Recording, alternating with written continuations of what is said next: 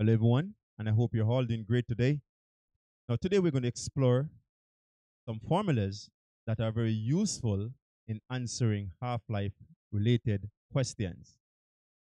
However, before you can use these formulas effectively and even know when to use them, it is very important for you to understand and know the meaning of the variables used in the formulas. And so looking through the formulas, you will notice you see T a half, and T a half is half-life. And half-life is the time taken for half of a sample to decay, or the time taken for a nucleus to divide or disintegrate into a half. You will notice you also see Ln, and Ln represents normal log, and you will see this on your scientific calculators. Again, you will notice you see normal log 2, and normal log 2 equals to 0.639, which is a very important number for you to remember. And you'll find this cool just to use it instead of using the long equations. Just plug this in wherever you see normal log 2 and make life easier. You'll also notice you see NO, and NO represents the original sample. And what the original sample is the original amount, the original particles, the original mass. So it may be presented in any of those formats. Again, it is relating to the amount that you're starting out with before decay even start taking place. Or the amount you start out with at a certain point. Right? But it's always the starting amount. All right, and relative to that, you also see NT. And NT now is remaining sample, which means the final amount, right? Or what is left after decay within a certain period of time. All right, so it's very important for you to know the difference between the original amount and the final amount. What you notice as well, looking through the formulas, you will see T, and T is time elapsed, which means the amount of time passed or the amount of time taken for the sample to decay. Notice you see K, and K represents constant rate.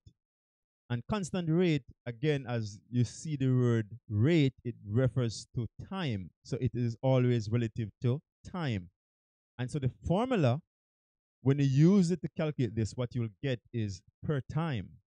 And so you may see constant as per second, per minute, per hours, per days, per years. Whatever it is always relative to time. All right. So once you understand this now, I just want to quickly point out another useful formula here, which is how to calculate the number of half-lives. The number of half-lives is very important because it is used in a lot of questions. And so it's very important for you to know it. And so the number of half-lives is given as time passed, which is T, divided by half-life. And so the number of half-lives actually represents the amount of time the substance disintegrate over a period of time. All right? And so the amount of time the nucleus break down to 2 to 2 to 2 and so on. All right? So the amount of time.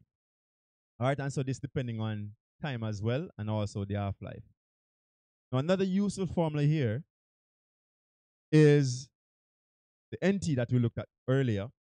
NT equals to NO multiplied by half to the power of T divided by half-life.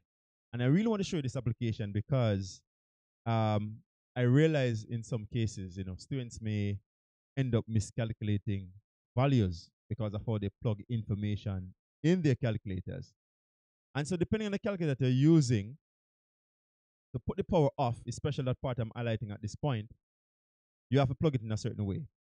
And so if you're using the calculator on your left or your right, the keys may be different. And so for the calculator on your left, this special key here is used for the power off. The calculator on the right, this special key is used to power off. Now, once you know to do that, all right, I want to show you something which is for clarification purpose. And really, it is really my preference, right? I prefer to represent this formula this way. Why? Because I think it's much more clearer. Because it is really telling that is the half to the power of t divided by half life.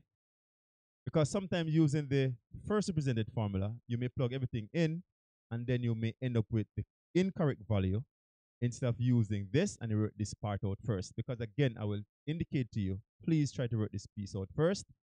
Just find the power of t um, over half life. So, and then 0.5 to that value. And just to make note again, as we look at the original, the formula before, t divided by t a half is the number of half-lives, right? So 0.5 to whatever the number of half-life is, and just write that out first, then multiply by the original number, and you will be good. Now, let's look at an example where we can find now the amount of substance left after decay over a period of time. And again, you get to use this application, follow through with your calculator, and see if you get the same answer here as well. Now, let's say we have a substance with a half-life of 50 years, and let's say we have a original mass of 400 grams, and it took 800 years to decay, and now we want to know the amount of substance or the amount of mass remaining after 800 years. Now, again, this formula is very important for this question. If you notice it, you have the half-life there, you have the original mass or the original amount, you have T, and you have the remaining amount. Now, what I like to calculate first is the number of half-lives, which is T divided by the half-life. And so here it will be 800 divided by 50. And so what we get there is 16 half-lives. In other words, the 400 grams have been dividing by a half 16 times within the period of 800 years. Now we're going to plug this into a formula. And so what we'll get now is, by substitution, is 400 grams, which is our original mass here, multiplied by 0.5 to the power of 16. Again, you plug this in the calculator using your special key, and so you press 0.5, then you press this special key, 16. All right, and what you should get here is 0.000015259. All right, and so 0.5 to the power of 16 equals this value, and then multiply by 400 grams, and then as a result of that, you should get 0.061 grams. And so after 800 years, the remaining amount of the sample is 0.061 grams. All right, so I really hope this was useful for you and very helpful. And so I thank you for watching. And I also want to tell you that breaking down doesn't mean total loss. So if things are disappearing around you, if things are disintegrating in your life, do not give up.